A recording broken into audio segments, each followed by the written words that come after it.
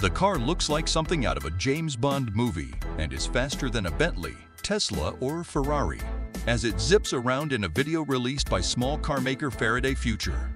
Welcome everyone. In today's video, we're going to look at China revealed a futuristic car that shakes the entire EV industry. Whether a struggling company can reach these segments could be the difference between success and failure at this year's EZZ. Although critics say the company is working, the company is pinning its future on a presentation in Las Vegas on Tuesday. The biggest car in the world. But before we proceed the further video, if you're new to this channel, remember go ahead and to hit the bell icon to subscribe so you won't miss the informative videos we will upload in the future. Media pessimism is standard fare for disruptors. Deliberate negative info from press and competitors is the welcomed risk of innovation. FF's bravado comes after damaging headlines have claimed that the company is on the brink of collapse as its Chinese backer, Lico, faces a shortage of cash. Lico executive Jia Yueding visited F-Index 17 to give an inspirational speech. According to FF's Twitter feed, Jia said in a letter last month that Lico was facing big company disease, and as of this week, it was said to be seeking investors of its own. Lico's own self-driving car had a rocky debut. On Thursday, The Verge reported that Faraday Future's global CEO, Lico's co-founder Ding Li, had stepped down. If they don't find money after CES, a former executive told The Verge, they will be out of money by February. When the secretive company surfaced in 2015, FF promised to bring a car to market this year, with no internal combustion parts whatsoever, according to Motor Trend.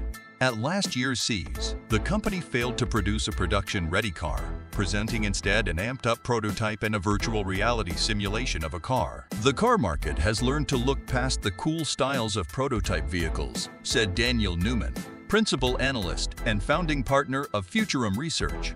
But if F starts offering customized cars that don't require extensive manufacturing and assembly, Newman said virtual reality could be a key differentiator for the company. When you buy something, people want to know about it.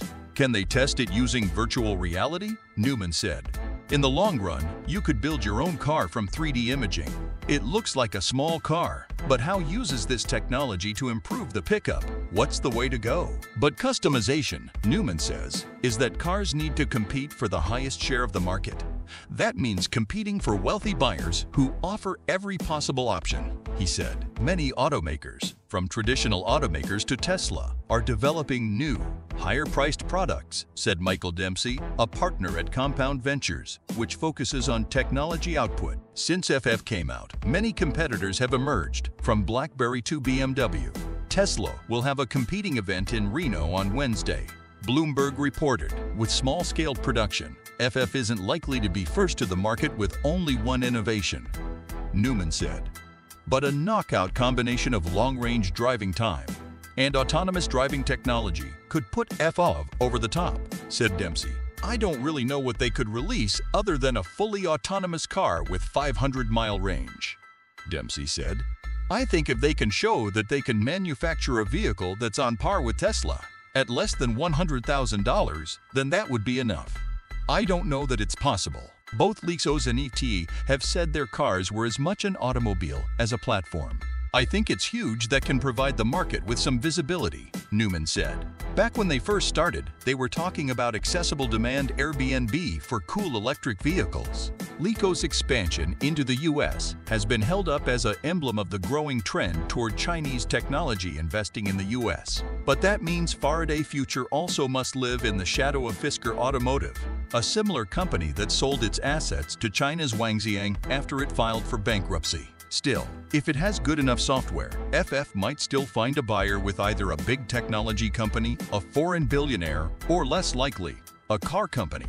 Dempsey said. Still, Newman said, it's hard to know where there's room in the market for the kind of cars F describes. Is it big innovation or big hype? If they do more of the same with their PR machines, I think they're going to hit a wall, Newman said. That changes the game. Chinese automaker shows off electric SUV pickup vehicle. China's legacy automaker launched a new electric car under the QIUN brand at the Chang'an Automotive Technology Ecosystem Summit this week. Chang'an claims that the new concept electric car can be transformed from an electric SUV to a truck, giving you the best of both worlds experience. The model's rear seat has a retractable window that slides under the roof, opening the rear like a truck. Tractable roof makes it easier to load and unload taller SUVs that won't fit. As for how to unlock the switch from electric SUV to truck, the Chinese automaker shows that it can be done by pressing a button on the big screen in the middle. Another great feature is the digital screen displayed in the headlights and taillight, which can display information such as messages, payment, and model name. According to China Automobile News, the electric car is based on Chang'an's SDA Smart Electric Platform. The automaker's SDA platform was the focus of the technology conference where the production launch was announced. The interior has a minimalist design with a large central screen and a foldable entertainment screen for passengers. I can't see the control panel. Instead, the information is displayed on the main control screen. It also appears to support gaming and AI assistance features. Chang'an made several promises about the car, including that he could find a place to pay for it. The company is developing technology to support such work. That's all for today's video. According to Chang'an, it will also be equipped with in-vehicle communication satellite technology that will not stop. The electric SUV and truck combination is scheduled to go into production next year. Don't forget to like the video and hit the subscribe button so you don't miss any new videos from our channel. Thanks for watching and see you all soon.